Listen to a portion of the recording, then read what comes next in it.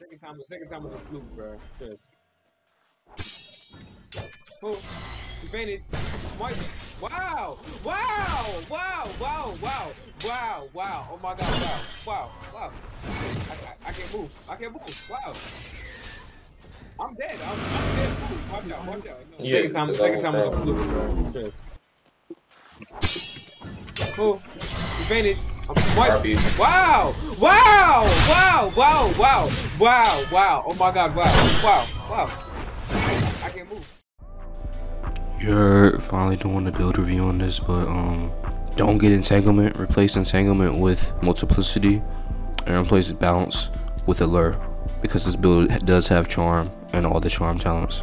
Something else I recommend you guys do is get all 6 HP 2 posture rings, because posture is meta nowadays, and if you don't have it, you'll get posture broken by light weapons. These are the pre-strong stats. So I want you guys to focus is getting blood shadow, grand support, cheap shot, tap nasser, and I want you to get all the charisma talents, including daze and finisher and manipulator. I say this because with this build you can flourish daze them into another daze with eclipse kick spark, get the M1 off, and then hit the eclipse kick, which is a great combo that I wish I could do on this build, but you know I didn't pick daze and finisher, so I'm telling you guys to pick that so you can do that. These are the rest of my talents, and check the pinned comment for stat order. Until mantras, you can ascension to check on, which is shadow gun. You get Galebreath, you know, average. You get shadow gun with these modifiers. You get eclipse kick with one-time blind spark. Put insignia gem, it makes it faster. Instead I have Rising Shadow, I just have tornado on because you know I was around building with my friends.